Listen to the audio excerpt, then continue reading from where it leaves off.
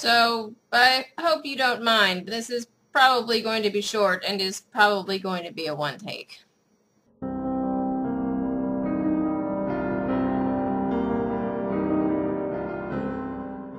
So, today, really started last night. Today started last night, late last night. Really not that late, I guess, but last night, when I discovered and really realized that Pippa, the new kitten, hasn't really been eating or drinking anything, really, at all. And since Monday sometime, I think. And last night was really the peak of that. And she was very sad and pathetic and weak looking. And all she wanted to do was lay and not move. So I was very worried, like very, very worried, having had sick cats before and sick other animals. Before I was quite worried because I know that can go very badly very fast. So I was very worried. We did make it to the morning. I did not get much sleep. I woke up frequently during the night, even set my alarm so that I could get up and check on her and make sure that I still had 4 cats. And then this morning, I called into work and told them that I was probably only going to do a half day.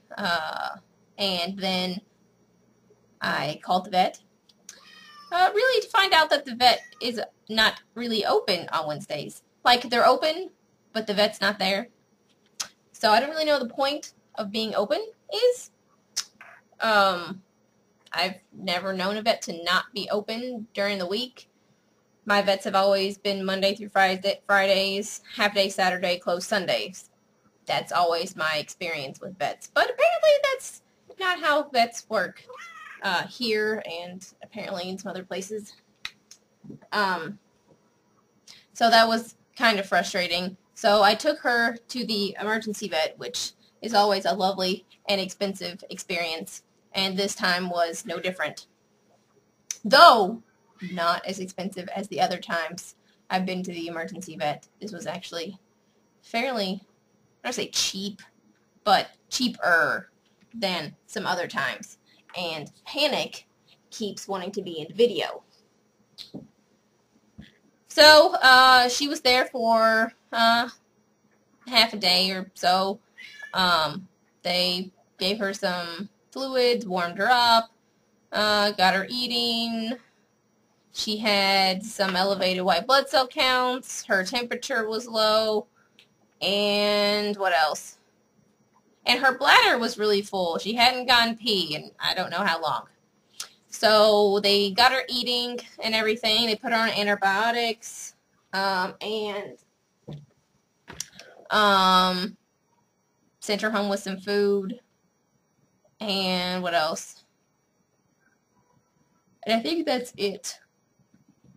Still don't really know what the issue is. She's quarantined right now until the antibiotics have run their course, done that whole course of antibiotics, and we get a new feline AIDS, feline leukemia test because they want to retest when she's older because apparently that will give us more accurate results to rule that out as cause for her illness. So I have a sick kitty. Although she is much stronger than she was when I took her to the vet this morning. She was pretty pathetic looking. But she ate when she came home, and she took the longest pee ever. Ever. And that's really it for today. Stuff for the door is going to have to wait. And, what? Something just happened. I think Facebook just happened. Facebook just happened. So, with that said, I will see you guys tomorrow, and hopefully I will feel better and have a better kitten.